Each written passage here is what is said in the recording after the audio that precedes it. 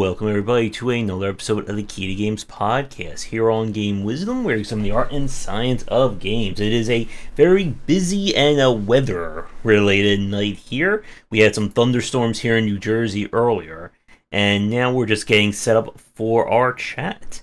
But join me, my co-host from Casual Game Studio, Joshua Reyes. How are you doing? I'm doing great. Just made it back in time from the mountains in Ohio. So I got here in time, so I'm ready to get rocking. We shall see if people show up, because we are starting a little bit late.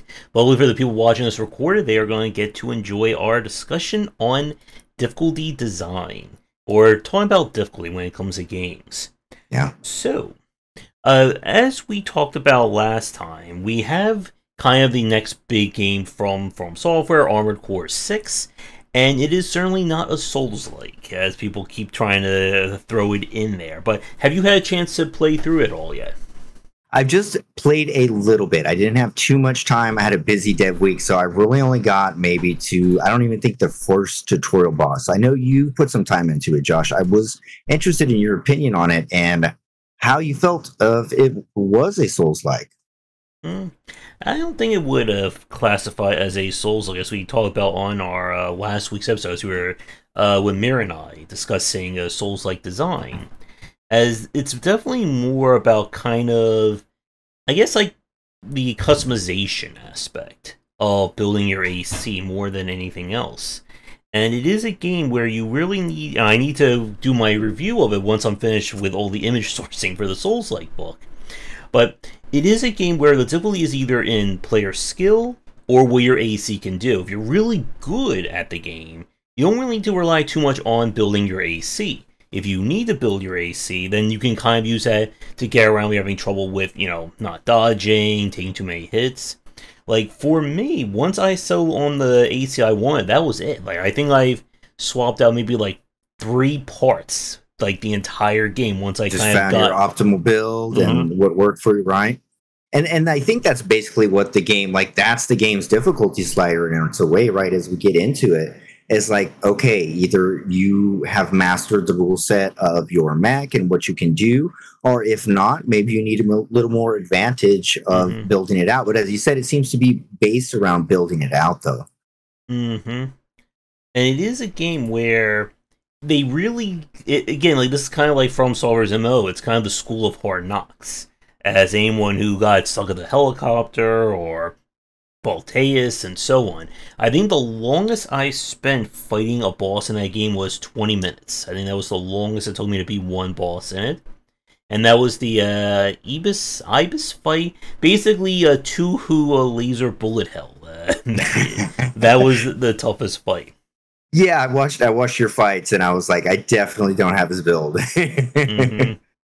But again, all I needed was a shotgun in one hand, a short-range weapon, and my chainsaw sword, and that's it. That's all I needed in order to win the game. That sounds like a perfect combo, actually. Yeah.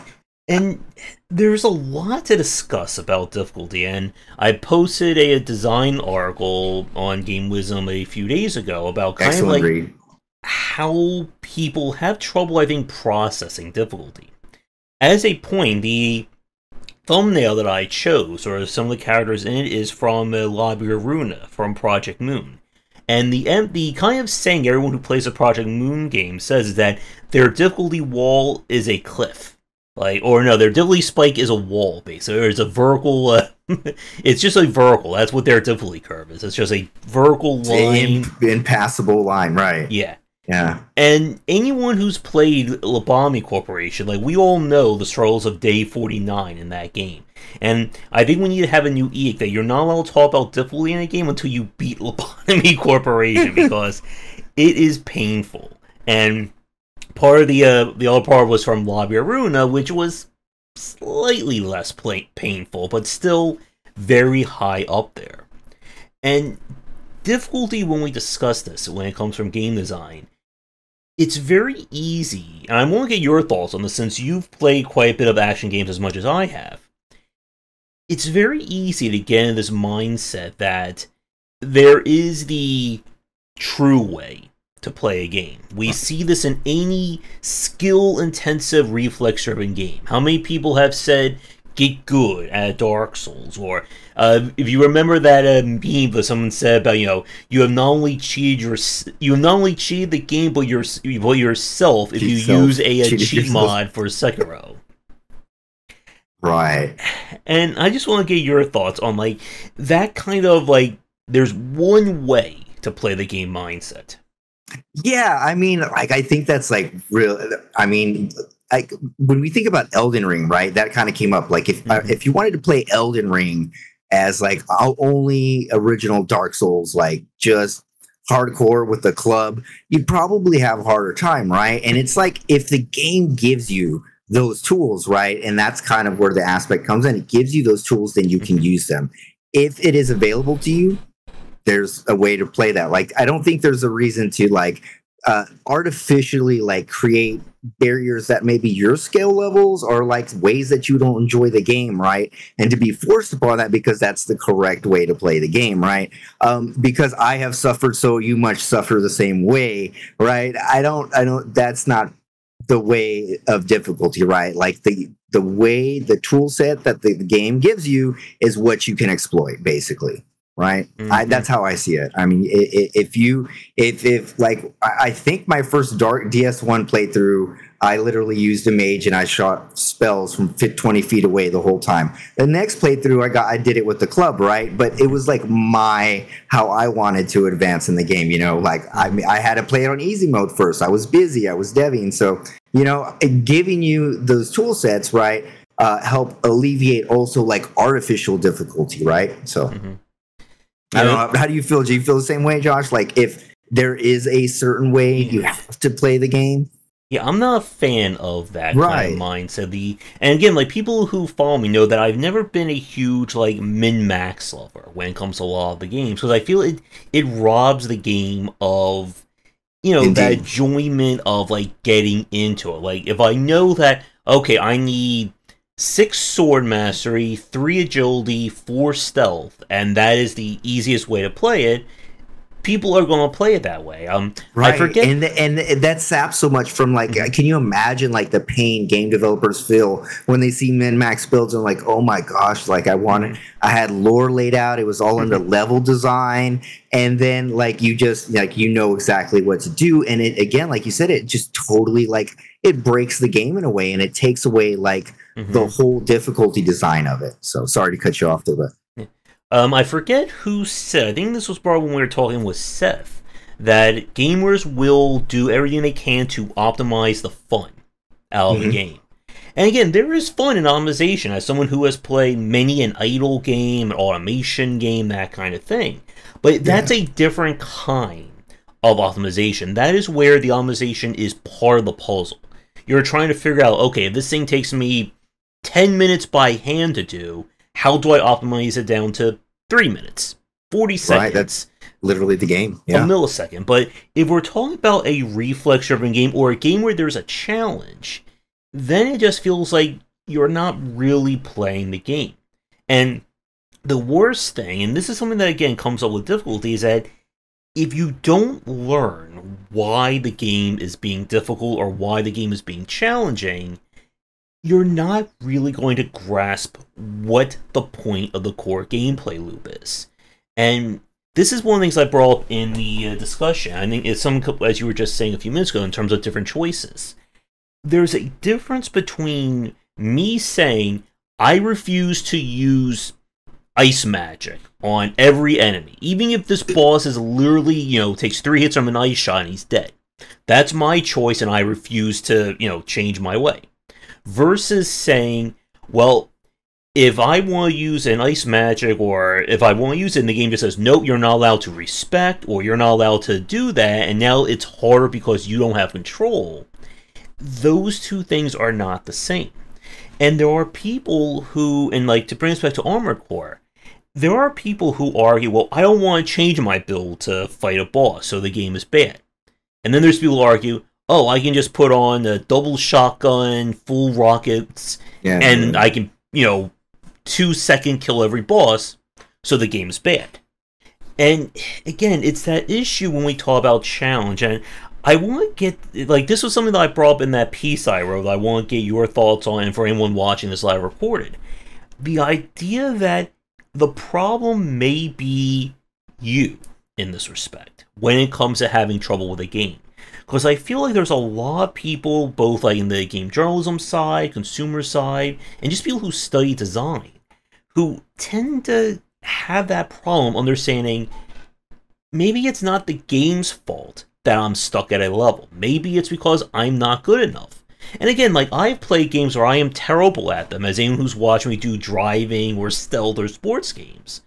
But there's a difference between me saying, this game is bad because I suck at it, versus, I understand what this game wants me to do, but I just still suck at it.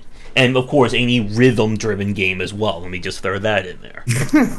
Right. And I mean, part of that comes to, like, player preference, right? And I want to kind of, like, how we talk about, you know, bring up cooking, and like I think difficulty is like the spice, right? That you put over, you know, you have like juice, you have and here's your spice, right? And the spice is just put on. Some people really like it, you know, some people like it a lot, some people are used to it burning hot.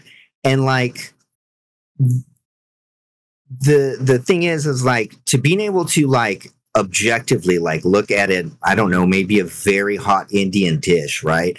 A curry dish, and to understand, yes, this is a delicious dish, right? But not being able to like enjoy the spice, I think that's what it's akin to. And so like going back to your point is that journalists do have like, I mean, as I was reviewing some of the Game Jam games, like maybe I wasn't good at the platformer, but I understood the concept, or I understood things about it, or why it was difficult, right? And like what my deficiencies were, right? So that's the things that you need to understand, right? Like you could say, okay, is it the controller's fault? Like, is it the actual controller, the platform controller, or is it myself, or is it both, right? And that's a really important like distinction that you need to make. If you want to like study design, as you were saying, you really have to take a step back, as you do. I've seen you do it, like literally with every game, you pull yourself back, and you're looking at it as, okay, what does this game bring to the table? What are they trying to teach me? And then it's working with that bandwidth of you and the game together, right? So yeah, I mean, that definitely, like, if you want to study it, like that's something that you have to do. You have to take yourself out of the equation. When I am playing any game for research or anything, and I'm trying to maybe figure out how they did pulled out a certain technique, how the AI is working, etc., I have to pull myself out of it, right? Like I can't be in a sense of suspended disbelief, like fully, and like with my you know, inadequacies and like my personal biases on top of it, because that's not truly like understanding and reviewing it, right? And then before I forget, going back to the min-maxing portion, right? It's like that also, like if you were trying to like study a game, right? Like, okay, if you're trying to have fun, whatever, it might be fun to just twink out, get min-max and bull throws to a game. But again, you mentioned, you're not going to understand the gameplay loop, right? Because you're literally breaking it like 100%. And so like that's another aspect, right? Like if you're trying to study it, you have to take yourself out of the equation, your biases, understand your ineffectiveness or what your strengths are, right? Like if you, for example, are just like killer at Armored Core 6 and you understand it, but I don't, but I have to understand, you know, that or I'm not good at it, and I have to understand, okay, the difficulties of it or why it's difficult, you know. So yep. And hello, Rodolfo, thanks for stopping by. Yep. And like you just said, understanding why something is difficult, it is, no pun intended, very hard to do, because like you said, there's your own internal bias. And as I said in the article, a lot of people don't like difficulty in their games. And again, as I made this point, and it's very important to clarify here as well, there's a difference between challenge and difficulty. Like, for someone like me, I've played a few platformers. So, a hard platformer for everyone else may be child's play for me. But you put me in front of, let's say, a simple rhythm challenge game or driving game, I'm going to have a lot of trouble in those games. And for a lot of people, when they're when the rubber meets the road in that respect, they're not going to try and push through it. And this is kind of what we saw with the Armored Core discussion, that a lot of the people who just, fell head over heels in love with Dark Souls, Sekiro, Bloodborne, and so on, they hit that wall that, they were making fun of everyone else for not getting good at. And a lot of them just like, no, this boss fight is broken. And actually, I think that's a really good segue into this next question I want to ask you about. What do you think about, how do you figure out if something is not working? Because, as we said a few minutes ago, you need to get out of your own head when it comes to studying a game, studying its difficulty. But how do you start to put together if something just doesn't feel right? Well, I think, first of all, you're going to have an overwhelming feeling of unfairness, first of all, right?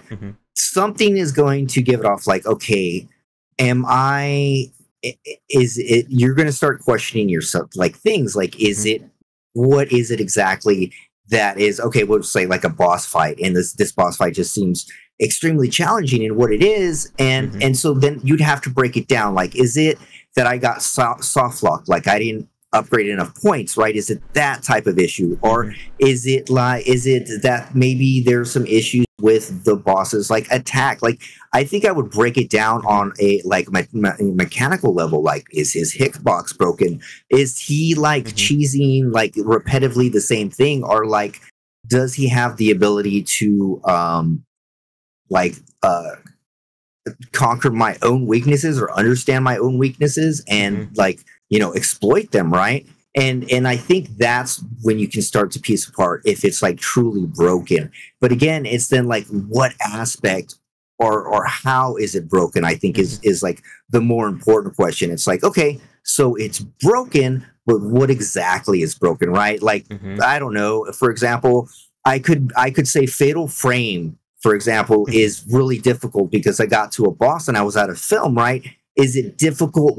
Why? Or why is it broken exactly? And I think that's when you have to start asking the questions. Yeah, and to Adolfo's comment about fairness, I think that is another key point about this. And it's something that I brought up in the Souls-like design, that you need to give the player the tools that they need to succeed. Going back to my earlier point, if you design a boss that, let's say, is immune to every damage but ice, but you don't give the player any means of doing ice damage, then that's kind of an artificial way of making that difficult. But if you give the player ice, or you give the player multiple ways, you give them these different options, it has that level of fairness. It's kind of like that, another old saying, everything you can do, I can do better. If you're going to do this, I can match you with this. If I can match you with this, you can do that. And there is that kind of give and take that you need to have. And it is part of what makes it interesting enemy designs and bosses. As anyone who's played any Souls-like or any action game, some of the most memorable bosses in these games are when you're fighting an opponent of equal skill. How many people, enjoyed Father Cascone from Bloodborne? What was it? I'm trying to remember some of the bosses. Champion Gundyr was one of my favorites from Dark Souls 3. When it's a fight where you know the enemy's moveset because their moveset is very similar to yours. Right. Neo is another big example. How many of those humanoid fights, made controllers snap in rage? What was it? The Nobunaga and his wife battle in Neo 1. That was a fun one. And fun hell, I should say. Indeed, yeah, but definitely that helps avoid, just real quick, it helps avoid that artificial difficulty is when the player understands the rule set, they feel like they're on equal footing, and that when things feel unfair, then I guess that's just artificial difficulty in a way, right? That's when it's broken, and I guess we could lump that in that category, right? Yeah. And when we talk about kind of the moves or the design clashing, that is very hard to pinpoint if you don't understand or study design. Because it gets back to what we were saying earlier. Am I struggling because I'm not good at this game? Or am I struggling because the boss or the design is being tilted against me? And Rodolfo brought up Lies of P, and yes, I got stuck at that first boss as well. Oh, is it out already? I think it's out literally next week. I think it's out on the 14th or the 15th, and it's going to be on Games Pass, so I'll be... Okay. Yeah, and it like Lies of P was a really good example. We played the demo of that, and as I was trying to avoid and fight the enemies, I was getting like that little warning in the back of my head, where, you know, if I try and dodge... But if the enemy can hit me while I'm dodging, or my dodge can't get away from the attacks, it feels like there's a clash in those mechanics. And some people argue, well, you just, you know, do frame-perfect dodging, and that's fine. But again, that gets at one of these points. If you're trying to make a game that's approachable, asking everyone to do frame-perfect dodging and frame-perfect inputs is not how you're trying to build a market or build a wider audience.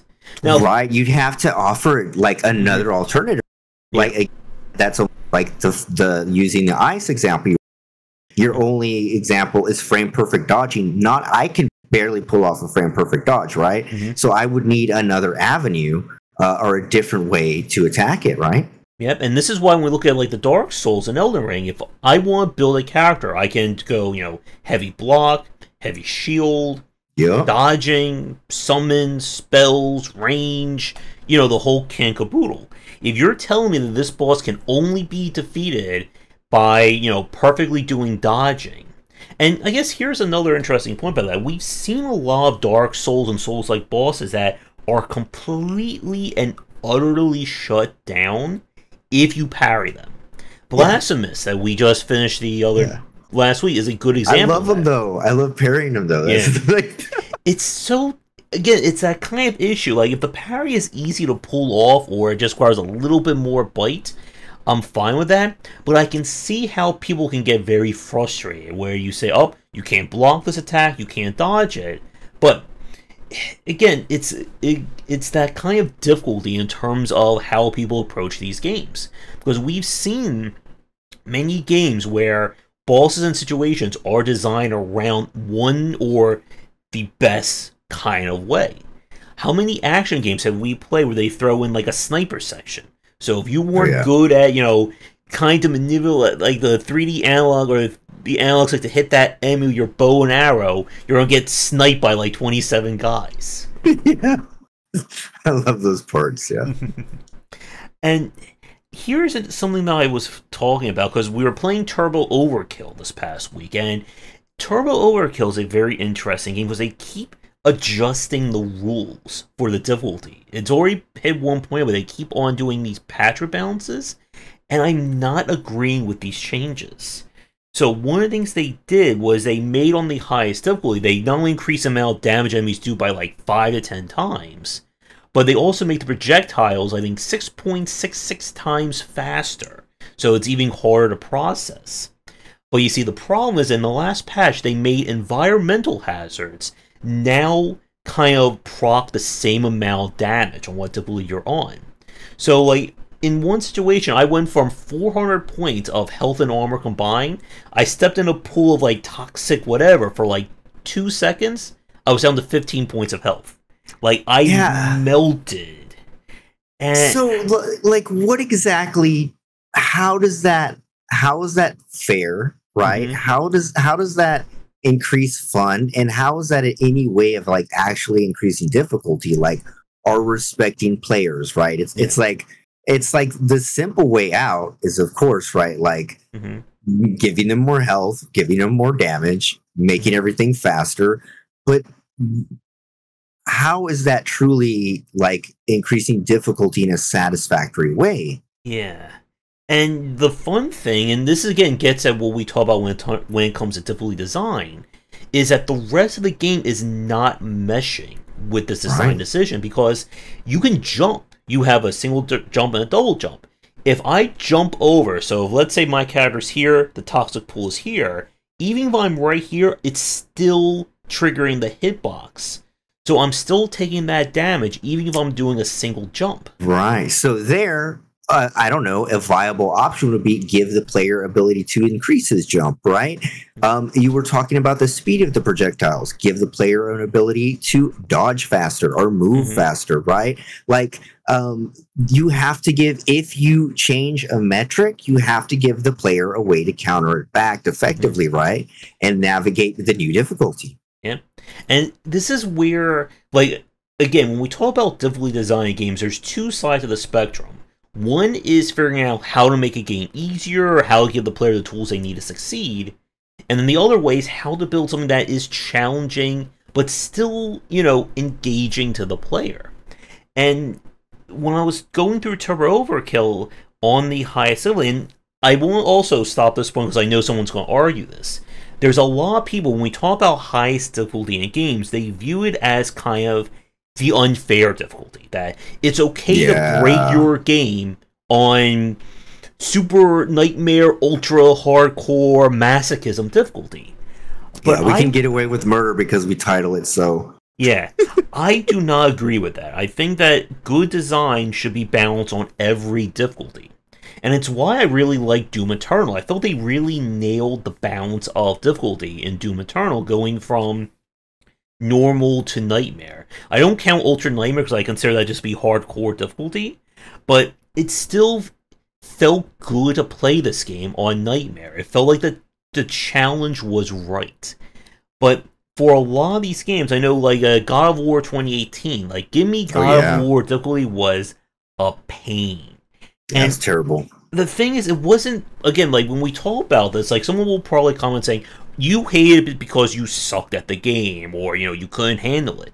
No, I hated it because it was boring to play on that difficulty. It slowed the game down. It really showed the faults in that design when you play on the highest difficulty. And I beat the entire game. I did the Valkyrie Queen fight and give me God of War. So I, got good, but I wasn't enjoying it as much. It's the same reason why I don't like to play a lot of, like, RPGs on high difficulty, because it's not testing the player, it's just pushing the goalposts, 10 to 20 more hours of grinding. Right, that's a real important point you're making there, because, like, literally it's just altering, like, you're altering the amount of time required, right? Or, like, decreasing, or basically increasing it. It's like, okay, 1,000,000 hit points now, and it's like nothing really changed. They're just making all the numbers larger, and instead you're messing with the time, right? And so instead of, like, adjusting the player's enjoyment, as you mentioned in Doom, and allowing it to flow, you're really putting roadblocks, and that's not the way to go about difficulty in design. Yep, and I love the fact that in Doom Eternal that I don't believe they actually changed the stats of the enemies, or, like, change, like, raw, like, damage or health going from each one of the difficulties. All they did was, I think, affected the aggressiveness of them. They made, awesome. As we talked about, like, how they have, like, that kind of, like, behavior pattern. The pooling system, yeah. These three will attack, then this guy will attack, and then this one. And it still felt challenging, and it's why you always need to establish a really solid baseline of what you want your game to be, and then you can adjust things back and forth. If you're just kind of, as we've said, if you're just taking a sledgehammer and saying, okay, now on hard mode, every enemy does 10,000 more points of damage, it just doesn't really end up being engaging. And with Turbo Overkill, it got to this point where it just was like, I could maybe do this, but am I going to really enjoy this? Am I learning anything more? Am I getting better at this game? Like, no, I just feel like I'm jumping through hoops. And it just, like, really soured me. Now, again, like, there's a good chance by next week there may be another bounce patch for Turbo Overkill that will change things. But that is not how you want to actually develop a game. You don't want to have to take these very wide swings in terms of, okay, patch 1.1 made the game too easy. Patch 1.2 made it too hard. Now we're going to make it a little bit easier. Now we're going to make it harder. because it just ends up really frustrating a lot of people. And I've seen this in a lot of indie games where they struggle with this idea of where is the challenge of this game? Is a challenge, building a good character? Is it learning how to fight and dodge? Is it because every enemy, cannot be stun locked and can hit you through your own attacks? And if you can't figure that out before launch, it usually, unfortunately, spells doom and gloom for your game. Yeah, definitely. The point in Turbo Overkill, where I just kind of like threw my hands up, was like, what the hell game? Was they put you in this giant room with, there's 3 enemies that spawn complete opposite corners of the room, and they have infinite range tracking laser blasts that they can hit you if you're in vision of them. They can hit you from literally across the arena. And remember, on the Civilly, I take 6.66 or whatever times more damage. So it's kind of like, hey, I'm at full health. Hey, I'm now at 5 points of health. And again, it was just like, why? Like, how am I? Yeah. Like, it's not like really getting good. It's just a case of, well, if 3 enemies can insta hit me with infinite range, like there's nothing else for me to really get around that. Right. And then like you were like it basically becomes boring, like you were stating. Like when you're talking about 2018 God of War, like it was not fun to play. Like if there was like ebbs and flows and like I was getting better, like I already knew good, right? But like there was no getting better. Again, you're just trying to like slip through the hoops, as you said, and try and get by, but you're not really like mastering anything. You're not actually getting better, and the enjoyment level just drops to 0. And it just doesn't work. Yeah, and again, it's the situation of trying to understand what is the game trying to teach you, and is there something that is teachable? Right. Because if it is just pain on top of pain on top of pain, that's not really teaching the player anything. It's just kind of creating this wall. And it was one of the things that I felt very frustrating about Doom Eternal's first DLC, The Ancient Gods, where the encounters just felt like they kept going on and on. It was kind of like, okay, I just survived this brutally difficult fight, surely it's over. Nope, there's 2 more waves, and if you die, you have to repeat the whole thing over again.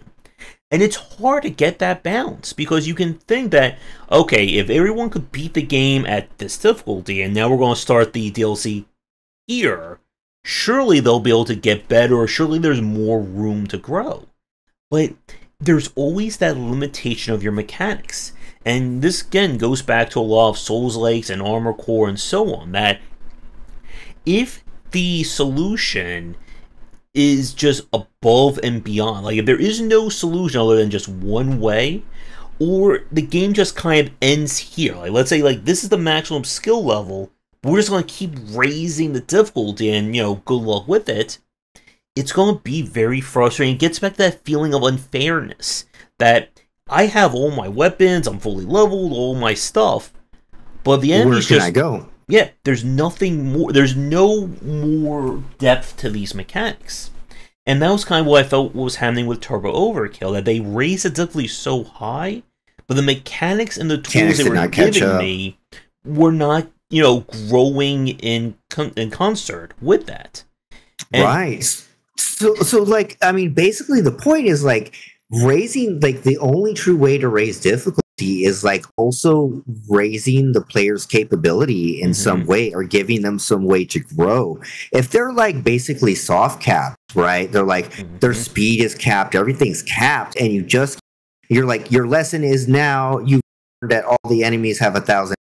Talking about, there's nothing learned there, right? There's no new concept to understand or nowhere to go, and so that's just a fatal error. And then it makes me go back to think that when we accept the fact, like the harder difficulties being broken, and I think a lot of devs still are going with that. Like they're like, okay, I can get away with it because it's hardcore. It can be completely broken. I think it would be better to literally leave it out and like find a game without difficulty, and so that has like better progressive difficulty all the way through, than like artificially inflating your difficulty in that respect. Yep. And again, when you're trying to build the game, you have to understand what tools you're giving the player and how they can get around these challenges. Because as another point, something that we saw, and this was something that came up like during like the 2000s and 2010s, where developers posting, "Oh, no one on the playtesting team could beat this boss or could beat this difficulty." Cool. That's great, as we saw with Diablo 3. Great job. Again, when we got that game for real and we started playing, we realized, oh, they couldn't beat it because the game is just being completely tweaked against the player. And then they try to lie about, oh, you can, we couldn't let you like run away from attacks because, the servers wouldn't work that way. Right. And again, like, this is one of those major points for developers watching. Gamers are really good at sniffing out BS when it comes to decisions. So fast.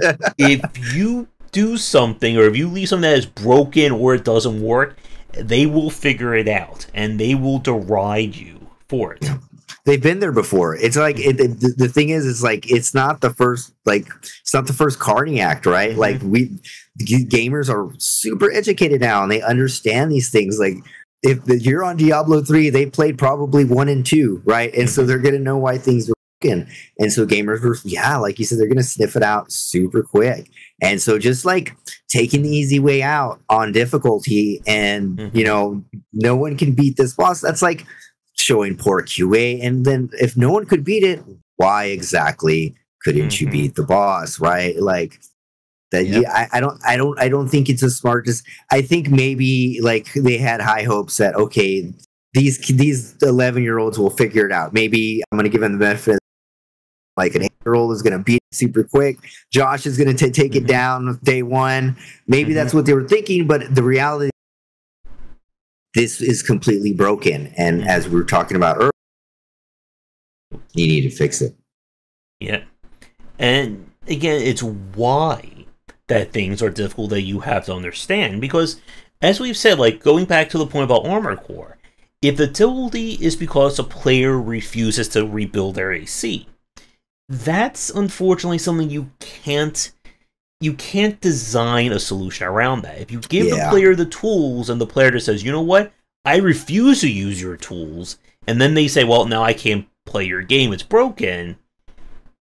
It's that kind of, you're damned if you do, damned if you don't kind of moment. Exactly. But you have to give the player the tools. And as I said earlier, like, we need to get away from this idea that there is the one true way of beating a game. You want to have multiple ways, especially if you have customization in your game.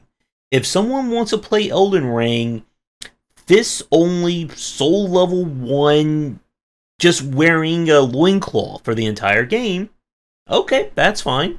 If someone wants to play this in, Mage, Warrior, Paladin, and they just hold up their hand and they do like Kamehameha Moonblast, and just like 2-shot every boss. Yeah. That's perfectly fair as well. But you have to give the player all those tools. And they have to understand what those tools are. Right. Yeah, I have to give the player the tools, and then you have to give them a reason, a way and a reason to learn the tools, and an incentive, right? Like, when there's things that maybe a player may not want to do, and you're like, look, there's a way, there's different ways to attack this certain boss or this type of thing. You need to give them maybe incentives in a certain way, right? To help them, lead them that way. But of course, you can lead a horse to water and they won't drink. So that is, of course, the difficulty there. And to Rodolfo's comment, it's one of the things that we've seen in like really good games where you can do to like change the progression or change the difficulty curve of a game. You can introduce new elements. You don't have to keep raising the difficulty up. Yep. There's a difference between an encounter that is, let's say, 3 swordsmen and 2 archers versus, let's say, 4 knights, an archer, and a wizard. And that can be different enough to challenge the player. Again, you don't want to just keep your difficulty curve as just a linear growth. Right. Level 10 is 10 out of 10 difficulty. Level 20 is 20 out of 10 in terms of difficulty, because one, you are not going to balance that, and two, you're going to just keep losing players who don't want to just keep jumping through those hoops, those flaming hoops, I should say. Yeah. Right. Giving the almost some of the best ways is like giving the player the ability to choose their difficulty in a way too, right? Mm-hmm. Like if a player decides to play it a certain way, they can, and that's just what we were talking about, like giving multiple avenues and multiple tools to do that, and not soft locking the player or arbitrarily just like increasing stats without any way to combat it. So. Mm-hmm.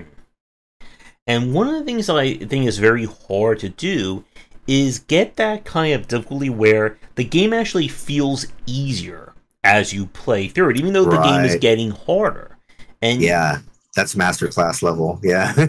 And that's something that a lot of From Software games do really well. Like, there's people who complain, oh, the final boss is easy. Well, it's easy because you've been practicing and training for the last 8 to 10 hours. Because you actually got good, as they say. Mm-hmm. And again, it's why boss design is notoriously difficult to do right. Yeah. Because you want the bosses to test the player. You don't want to introduce something that is just like its own unique difficulty spike. Where, once you beat this guy, there's nothing else like it. Like, this was just a one-off kind of situation. Right. Like, that's akin to, like, I don't know, your RPG 1 level. We were talking about, it's an FPS corridor shooter, and then you go back to the RPG for the rest of the game, right? Mm-hmm. Like, when you throw a boss in that just totally breaks all the conventions, all the contracts, doesn't play by any of the rule sets, that is in a way like artificial difficulty. What actually are you testing in the player if you haven't given them the tool sets to deal with it, or the understanding that even a boss of this nature or capability or something that follows these rules exist, right? So that's why that's really difficult, without making all the bosses vanilla and progressing at a rate. That's total masterclass there. Yeah. Mm-hmm. So another big point when we talk about difficulty design is, again, like, how far do you want to take it, and what is kind of considered the final challenge of your game. This is one of the things that I felt like Doom Eternal's base game didn't quite do well, because I felt like the Icon of Sin and the boss fights didn't really test what the player was doing. It just felt like, here's a weird condition, but you're still fighting all the other enemies around it. And there are a lot of games that have that struggle in terms of, how do you make a boss that feels legitimately different without just flat out breaking your own design? Yeah. And I think I really struggle, like, last part. Oh, you're cutting out a little bit.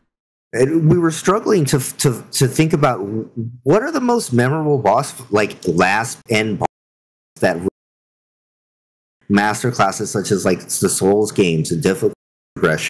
Like, some of the, like, Father Gascoigne was like the most memorable to me, like in Bloodborne Archery, like then the final boss, and so, like, that's a really difficult thing. Like, how do you finally do, like, okay, this is the final chapter, here's, without it being just a sledgehammer that breaks all conventions, and also being new and refreshing. I think that's the really difficult part. And I honestly, I cannot think of, like, a boss other than just, like, utter disappointments and bosses. I could name those, and those could rattle them off, right? Like, I don't know, like, was it the first BioShock boss? Like, wow. Like, just so many, like, bosses that break all conventions, and so that's really difficult to do. I mean, off the top of your head, can you think of, like, really memorable end boss fights that, like, weren't just like complete face melters in difficulty, or just complete pushovers, like something that actually, like, this encapsulates everything the game has taught me? Here it is. Hey, Pony, you miss everyone getting good. Hey, Pony. Yeah, everyone got good already, Pony. I think the only two bosses that come to my mind would be Sword Saint Ishin from Sekiro, and the Virgil fight in Devil May Cry 3. I felt those two were really good cappers for what you had to learn in order to fight them.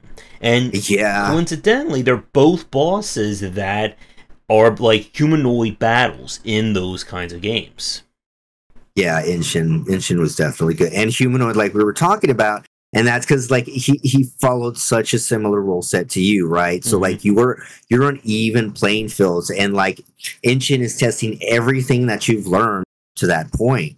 And there's nothing out of the ordinary or strange that you've never seen that's thrown at you. So like again, the fairness is there, and it's literally just a test of every mechanic and every tool set that you've had up to that point. So yeah, okay, so there's one.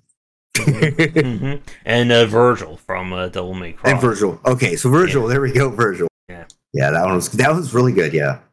And again, it's very hard to pull this off in a way that it feels right, because there's a lot of people who probably complain that Ishin was, it was an easy boss. Why was this the final boss? It just didn't really challenge me, and I don't think I think like once I got to him, I may have died like one time to that fight, and then I just blew him and Genshiro out of the water. Like, it was just that easy. Right, it almost feels like throwaway fights. Like they're just like, okay, get to the end now. Sometimes that I think the difficult part you said is just coming up with something new and inventive that follows all the rule sets and like test the player in the correct way. And maybe some devs are just trying to get it out of the way, make it memorable somehow, and don't really like go back and understand, okay, everything that we have created and give the player the ability to do, let's test that and let's do that in a new and inventive way. So let's see. Yeah, if you want to avoid like boss have like a very like annoying gimmick that's just like, hey, the boss, steps on the square 3 times, you automatically die. But the boss walks randomly, so there's no way to control that. And you want to, again, like avoid, like to go back to the point of fairness. It's something I talk a lot about in the RPG book. One of the kind of big things that frustrated me about like early JRPG design was giving the boss complete immunities to certain tactics. Yeah. If you don't want the boss to succumb to a tactic, then don't have that tactic in the game to begin with. Because it just feels like, again, it's like a gotcha to the player. I remember, like, one of the things I love that they did with Etrian Odyssey was that they gave bosses and elites, like, resistances to ailments, but you could use one of, like, your ultimates could reset those ailment weaknesses. So it got to the point where, like, I was just, like, chain-locking the final boss in one of the games with, like, all my stuns and all the holds on their attacks. Like, oh no, they're resistant to it now. Okay, let's wipe that clean. Right. Persona 4. The final boss in that one, the whole key of that fight was I just spammed every debuff in that game. I just spammed it on the boss. What it was. And it was like the boss couldn't do anything. And again, like in one way it's kind of like you cheating the game. But in the other way, the game tells you, hey, this spell makes enemies miss more. Here's a boss that's very challenging. Let me debuff him so he misses more. Yeah, definitely. And then it gave you the ability to check. You can check what their vulnerabilities are and everything. Yeah, same thing. Not gonna lie. Oh yes, thank you, Pony, for bringing back that horrible fight from Darkest Dungeon 2. I don't think you played through it yet, right? No, I have not played through it. No, but yes, that boss fight was a pain. Yeah, I've heard some pain. Again, the problem with kind of designing fights like this is that you always have to take into account what the player can and can't do. And it's very frustrating in games where the boss just says, well, I'm going to ignore 3 out of 5 of your entire list of abilities. I hope you brought those 2 abilities that I'm not immune to, or you're dead. And Yep, you you did also that. want to avoid like those clashes. Like the boss in Darkest Dungeon that we're talking about, it's a giant freaking eyeball that's immune to being blinded. I'm sorry, I Right. can't throw sand in a giant eyeball's eye and not stop it from hitting me? Let's see it. That Yeah. would, man, that would have really angered me not being giant. Mm-hmm. Let's see. On the flip side, say when yeah, and that is another like very tough thing that Pony's comment. It gets at the other side of difficulty, is that if you give the player tools that are just completely unneeded, then it can feel like you're just bloating out the game just to say, Yeah. oh, now I have 87 different builds, but you're never going to need to use this, this, and this. And it's why a lot of Souls-likes and why we talk about From Software so much. They're very lean in terms of the different ways you can play it, but each way feels legitimate. Yeah. And it took them a while to get to that. For anyone who's played, Dark Souls 1 through 3, they had a tough time of balancing how they wanted spells to work. In the first game, it was just a limit. Spells and health and like the consumables of health, right? And spells. And of course, you also want to make sure if something is consumable that it's easy to replenish. Because you don't want to just put into your game, okay, this item heals everything and kills a boss in one hit, because the player's never going to use that. So you want to make your items balanced so that people want to use them instead of hoarding them. Yes, right. I will die on that hill. Those blood vials was a horrible decision in that blood game. Vials. I don't know how much time I spent grinding for blood vials to get my platinum. I was like, it was insane. I probably more than actually playing the game. I was grinding for blood. That was terrible. And here's a bonus design tip for everyone watching. You don't want to put into your game punishment elements or difficulty elements that only affect people who aren't good at the game. This is what we talk about like old arcade design, where, hey, you took a hit, you lost all your powers and all your weapons. Because people will say, well, those games are easy. As long as you never get hit, then you're always going to be at full power. And if you're always at full power, then everything just dies in one hit. So why are you getting hit, scrub? Yeah, that's like double inverse punishment, something weirdly horrific. Yeah. And it's why I like really progressive difficulty settings, and again, players choosing the difficulty. It's why I love the Pack of Punishment from Hades. I'm trying to think, like, here's a question for you and for chat. Are there any recent examples of games that let you modify the difficulty to make it harder if you want? I'm trying to think. My mind is drawing a blank. No, I'm going to have to call on chat here. I cannot think of one. And you've played them all, Josh. Yeah. I mean, Darkest Dungeon 2 had the kind of negative torches you could add to it if people want. So I guess that's kind of an example of a game that let the player make it harder in interesting ways, not counting Hades. Because I am definitely struggling to think of any other games that have done that in a way that felt interesting, and it wasn't just, okay, now you make every enemy take 8 times more damage before they die. Yeah. And of course, stuff like Slay the Spire would be like older examples. I don't know if this would be like a way of like actually tweaking the difficulty, make it harder in an interesting way. And let me see. Let me do a quick time check. We are about 53 minutes. We did start late tonight. So we'll probably wrap things up in maybe like the next 15, 20 minutes if that works for us. Yeah.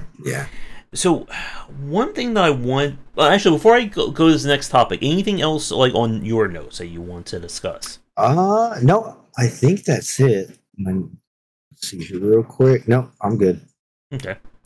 So one thing that I want to bring up, because it's something that comes up with the Armored Core example, comes up with every example when we talk about challenging games, is why don't you just do difficulty sliders? And I am not a huge fan of difficulty settings in games. I feel like they oftentimes hurt the balance of the game. So I'm curious, like, what do you think about like having multiple difficulties? Like, what's a good example and what would be a bad example?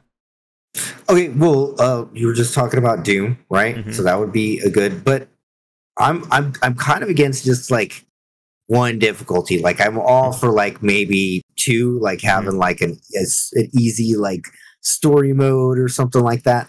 But I think the difficulty should like be balanced in the game, right? Because like you're kind of okay in a way. You're like you're giving the player this option at the very beginning of the game.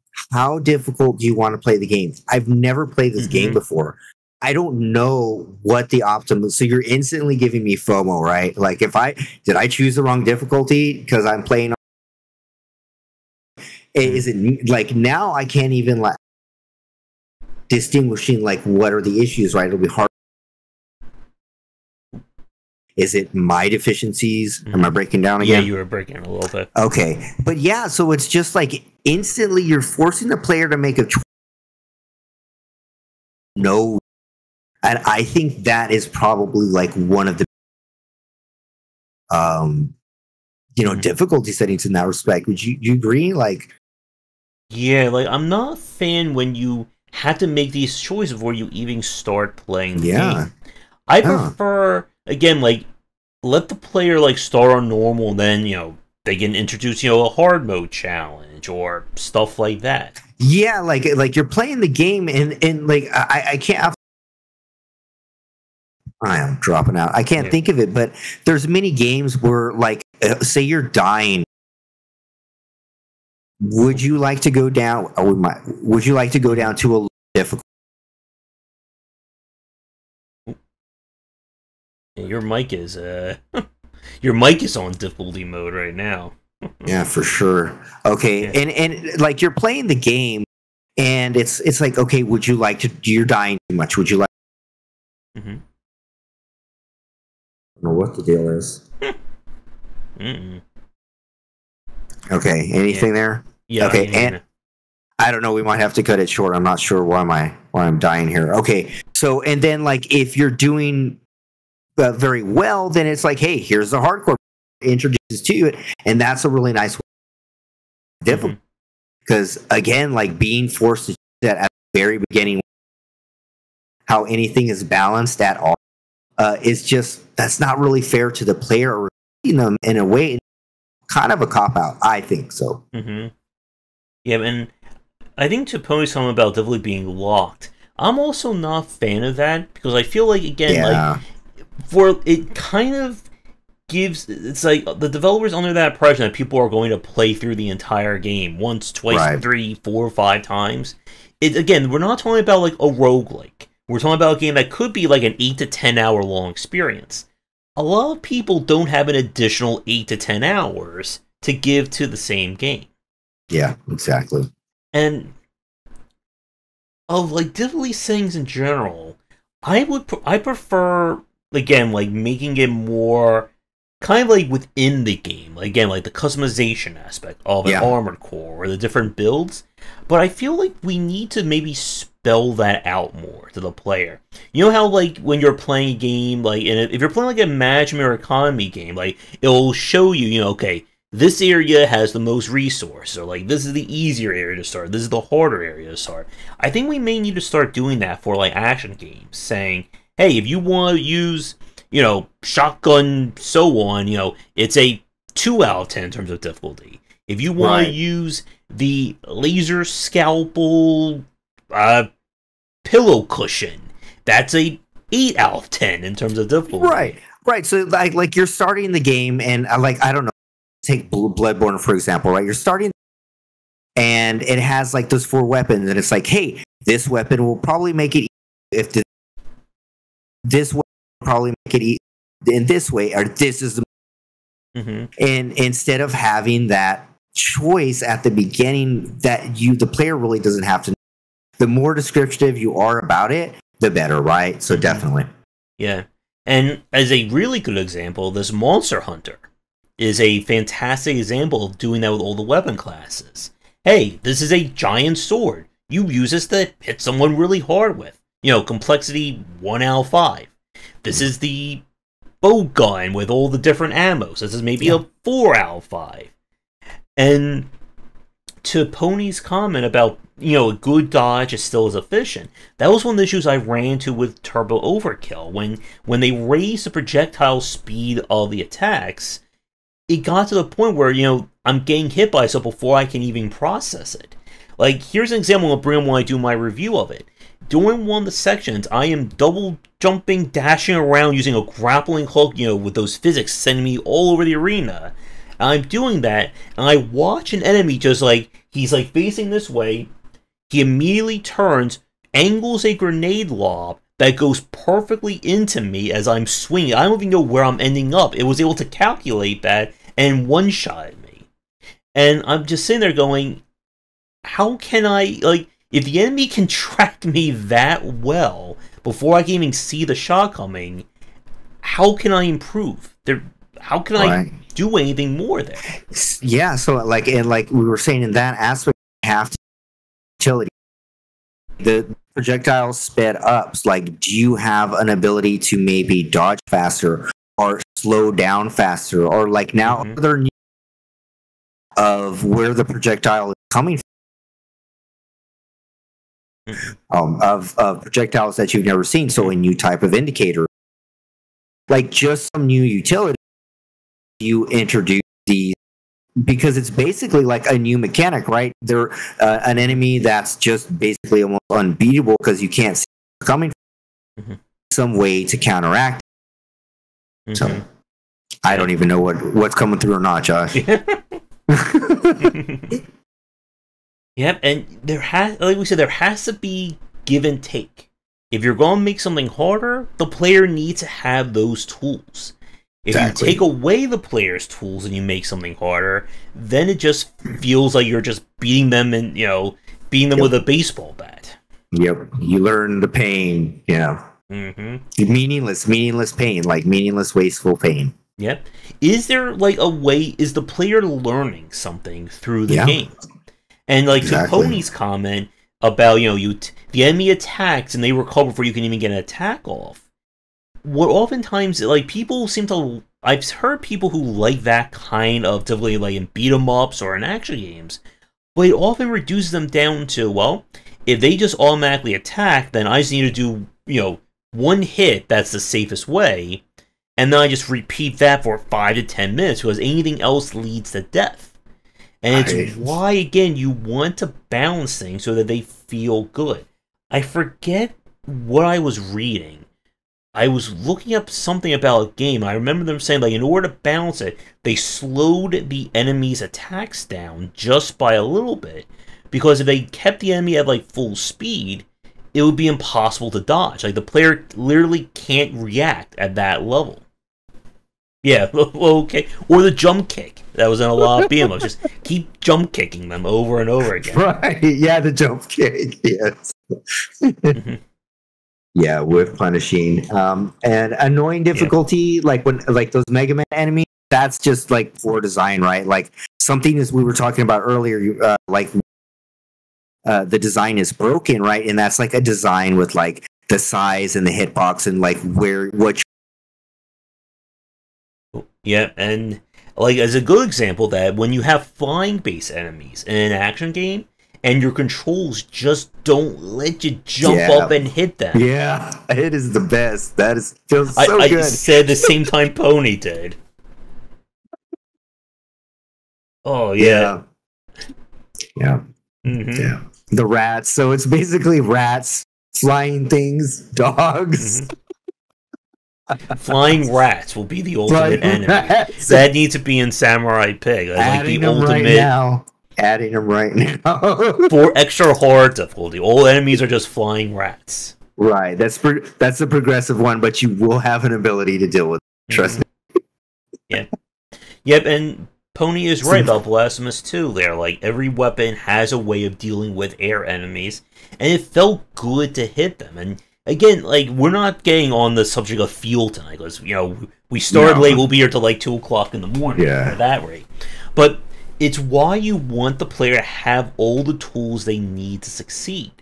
And again, to bring this back to the point about difficulty settings, if the player can just lower the difficulty down to, I instantly kill every enemy, if they don't learn why they're struggling or how to beat these enemies, they're not going to stay with that game. And I mentioned this the other night with Eichenfeld, that I loved Eichenfeld from a story perspective, but the gameplay just really wore itself thin for me in terms of the action command interface and just like how annoying it got to fight some of those enemies. So I turned on auto win in that game, and I think I turned it on like about like 40 to 50% done that game. And as I said this before, some people will argue, well, that's proof that that system works. But I would argue if I needed that in order to finish your game, something is not right with those mechanics. I think I equated this in another piece. Like, it's kind of like airbags. You don't want someone to have to use airbags in order to drive your car, but they need to be there as the last, as your contingency plan. Yeah. So if they have to rely on that, then something else is not working right. You have to grab the get out bag, right? The evacuation bag to get through your game. It's like you were saying. It's like it's a Diablo 3 boss there issue. Yeah, there's no place. Oh yes, and that can be very annoying as well when you're just eating up the player's time to do right. something. Respecting the time, right? Mm-hmm. And not respecting the player's time, it is not. And the microphone is giving you a difficulty challenge. It is, yeah. It was progressive difficulty though, like because it's at the beginning. It was good. The next step is just going to start like sparking as you try to lean in, and after the sparking, then comes fire. Fire's next, and then the flying rat will come in. That's a flying rat, yeah. And then the dog at the same time. Be a dog and a flying rat. Next podcast. And to Pony's comment about cookie cutter tools and stuff like that, again, it's why difficulty and progression is an essential part of designing a game, especially a reflex-driven game. You want the player to feel like, again, as they're improving, the game is either, keeping pace or maybe it's just like slightly above. You don't want to feel like, okay, it's an 80-hour game and I've mastered it at hour 2. So now it's just 78 more hours of doing the same thing over and over again. And again, we have seen plenty of lesser action games, Metroidvania games, Souls-likes, where, okay, if I can just dodge roll through every enemy, then, every boss or every encounter just dodge roll behind them, backstab, rinse and repeat for the next 15 hours. And and that is not how you want to pitch your game. You want there to be this sense of growth. And growth, again, can come from unique enemies or making things more challenging. But there has to be, again, a breadcrumb for the player to follow. Definitely, yeah. There has to be a reason, has to be an incentive for them to want to grow. And like, just squashing them with, like, just ridiculous challenges that are not fun, exciting, are actually quite boring, and are very wasteful of the time it's not respectful of the player at all, right? And it's like you want the player to enjoy your game and have fun, and like overcoming a challenge in the correct way with the right tool sets is very fulfilling and very rewarding and will keep your player I don't know what went through on that one. Gamosa. Okay. And since we're talking about like difficulty that just felt too much, and Pony's on chat, you can talk about how great it was to play Crash Bandicoot 4. And just yeah, that's right, the Pony. horribleness and how it broke me. You followed it up with Rayman after that? I think Rayman was easy. Like, Rayman felt like a nice little Sunday stroll compared to Crash Bandicoot 4. And it wasn't just the fact that it was hard. It was because they punished you. Because of that, in order to get perfect, you had to get through some of these levels deathless. And that just felt so frustrating. Again, if you want someone to do something challenging, make it as easy as possible to get back to that point. Yeah. You don't want to spend, 40 minutes to get back to the 5 minutes that you failed, to then die, to then go back to the previous 40 minutes, to then get back, to then die, and then Yeah, you someone's only got throwing a so many computer 40 out the minutes. window. Yeah, there's only so many 40 minutes you got. Like, That sounds like a good like daily affirmation quote. There's only so many 40 minutes. that's right. The level is 15 to 20 minutes just to play through. Wow. Unbelievable. And then, I don't remember the names, but I'm pretty sure it's still Crash broken. landed. Crash landed. Oh, no. Oh. And then, oh no, you miss one crate, and then you die, but then because you died, you then lost a perfect, so then you have to go all the way back, and then you have to repeat it, and then, oh, you missed the box again, go back to start. That's just sadistic and like poor planning, right? And then again, not respecting the player's time. Like okay, just because you want to play a hardcore, not me. So that. Oh yes, and thank you, Pony. And then they had the secret gems, and you had to go back to them and then find them, and then you gotta do their sections, and then you died. No. Now you gotta repeat the gem section, then get back to the level. Yeah. And again, like I think I said this, like you could use like the Mr. Incredible going uncanny meme from how I played through Crash Bandicoot 4. It's like, oh, I'm so happy, it's easy. And then you start doing the challenges. And then the pain begins. And then you really hate your life and your decisions you made to get to that point. Yeah. And it's why I really enjoyed Pizza Tower. I felt Pizza Tower handled its highest like form of challenge, P ranking, very well. The fact that you didn't need to play through the levels like 100% optimally. You had ways to get around challenges. You had like kind of your super move you're about to get hit, or your combo's about to run out. Like perfection in Pizza Tower wasn't playing through the levels 100% perfectly. It was just again the best way, or proving you've mastered these levels. Right. Yeah. I think you tried and it didn't work for you, but it was still, I think, it was again one of those games that I think a lot of people did bounce off of Pizza Tower just because it handled very differently than anything else that you played. Yeah, I think the handling kind of threw me off at first. Yeah, I'm curious, really fast. What is the churn rate of Pizza Tower now? Pizza Tower. I got to give it another try. I saw, and I was staring at me at the desktop, and I read your difficulty article, so I almost fired it up again. I have to. And let's see. Looking at this, they did lose about like 70, looks like 60% of the player base very quickly. Yeah, sounds about right. Yeah. And again, like you're always going to have people who will bounce off of games. What you don't want is 80% of your player base to quit before 20 minutes is up. Yeah. Yeah. And the Millennia fight in Elden Ring, I hated that fight. I did not finish it with my build because I did not build the right character for that. The right build, yeah. Yeah. I think that was like a really one of those walls, right? It's like you kind of needed a good build for that. Yeah. And ultimately, if you're going to do like different difficulties and make it work really well, I also think having each difficulty act as the precursor of the challenge or the next one can work.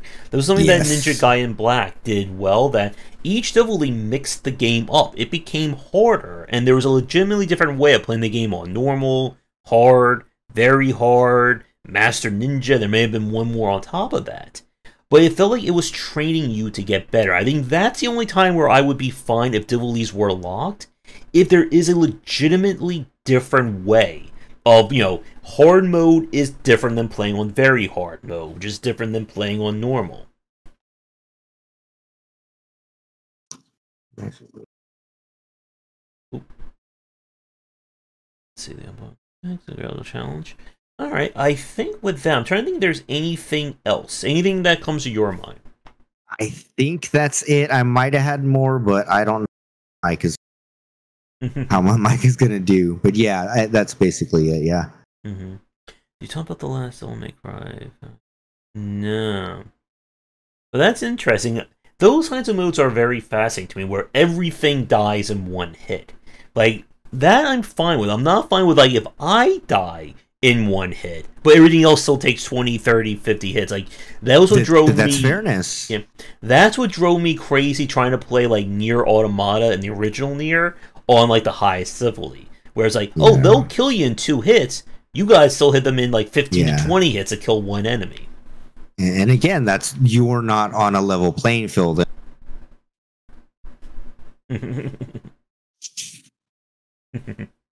Yeah. Let's see.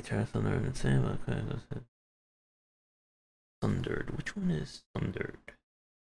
Sounds familiar. Oh, there it is. Oh, is this the one that I think it is? Yep. The one from Thunder Lotus. Yeah, that one was a pain on the higher difficulties. I'm going to be very interested to see where Ultra Kill is going to settle in terms of specifically when it hits 1.0. Because it has a lot of challenge to it, and there are so many secrets and alternate bosses and stuff like that. And I know people who have played through and they've S-ranked every level in that game, and I haven't even begun to even think about processing how to do that. And yeah, to a Pony's comment, yeah, that's another good way of designing difficulty, is to have it as kind of an optional challenge or a reward for players. And then, if the player wants to do it, they can do it. If they want to ignore the super hard, fiery pit section, okay, that's fine. But again, like, that is very hard to design when you're essentially building levels around like 2 to 3 different difficulty settings without, all internally within that level. Yep, I can hear you. Okay, good. Back up, Mike. Yeah. You're a little bit quiet, though, on that one. Okay. The mics are possessed here. It's a tag team boss fight. The Smog and Ornstein microphone issues. Alright. And you can have different ways of making things harder, but they have to be interesting ways of making things harder. If they're not, then it's just masochism. And most people don't like masochism in their games. No. I mean, like we were talking about spice being like the difficulty, right? In a game, people don't like it at all, right? In their games. Some people like it a little bit. And when you're introducing it and you want to make it spicier in your game, you have to, maybe the player a little bit something to drink with it, and to combat the spice is all. Yeah, and as a really good point to that, one thing you also want to avoid is taking away tools when you're trying to make the game harder. Because that was one of the things that killed me about Dead Cells, when they reduced the number of ways you can heal in that game. Like, that to me is again, taking away the player's ability. And yes, again, it's technically making the game harder, but is it making it interestingly harder? And I just didn't see it that way. Yeah, it's making it, removing the player's utility, something they can do, something they can use, making it uninterestingly harder, and like kind of, again, just a cop out and not really increase the difficulty. So, yeah.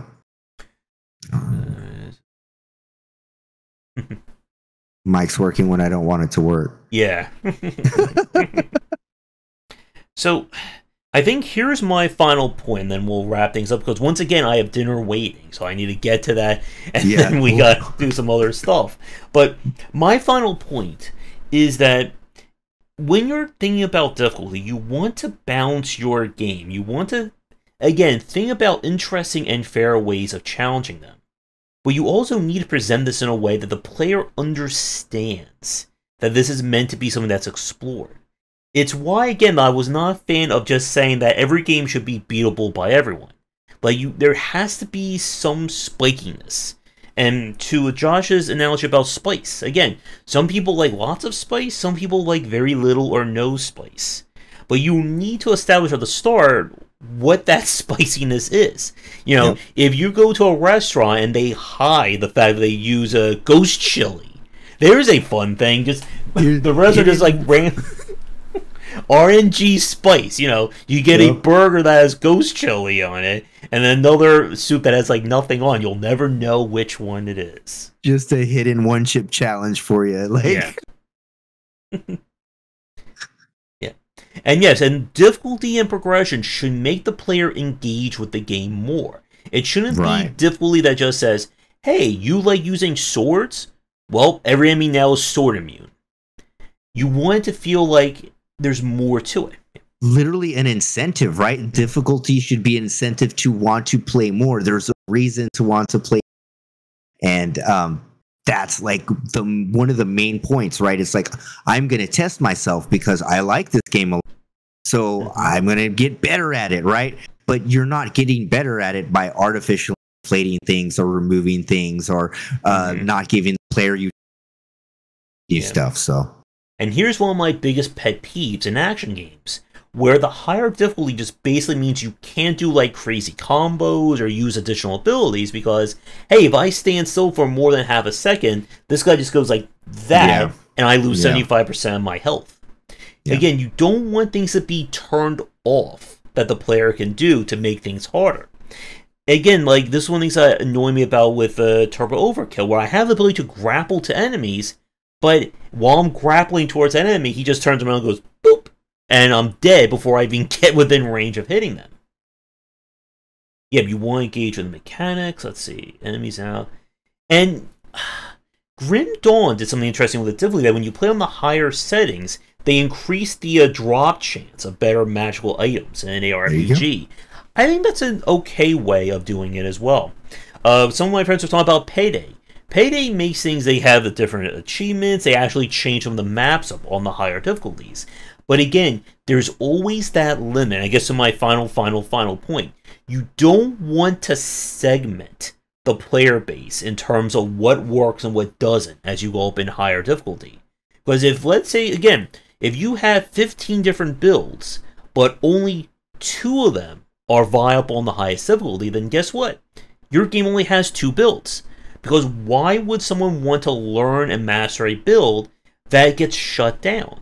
That was one of the things that just frustrated me about Payday 2 with like 1 down mayhem difficulty, where if you don't build the exact character, the exact builds, there's nothing more you can do. Yeah, what's the point? Yep. Give the player incentives, make them engage with the challenges more. And when you do that and it becomes interesting, then the player can feel like they can tweak the difficulty and make things hard. And that is ultimately, I guess, one ultimate final point. If you as a designer can make the player want to make the game harder, then you have done a fantastic job. Yep. And I'm going to stop talking before I have 10 more final points. So anything... No, I'm not going to add. I think you summed it up perfectly there. I'm not going to test my mic. It's in on streamer mode right now, so I'm all right. So, but yeah, that's perfect anyway. All right. So with that, we will say goodnight. It is time for the difficulty of having dinner late. Yes. And we'll be back next Saturday around our regular time, hopefully weather and so on permitting, around 5 p.m. ET. If you have a suggestion for a topic for us to cover or anything like that, let us know in the comments. As for me, do the YouTubing stuff, check out my Discord, my Patreon for the game recommendation newsletter. Buy all the books. The more books you buy, the easier your life will be. So make sure to buy at least 100 copies of each book. Reduce that difficulty level for sure. Yeah, and for me, same old. My links are down below. Wishlist, Rooster Rampage, Samurai. That'll make my difficulty easier. And join Josh's Discord, buy the books, and we'll see you next time. Yep. Josh?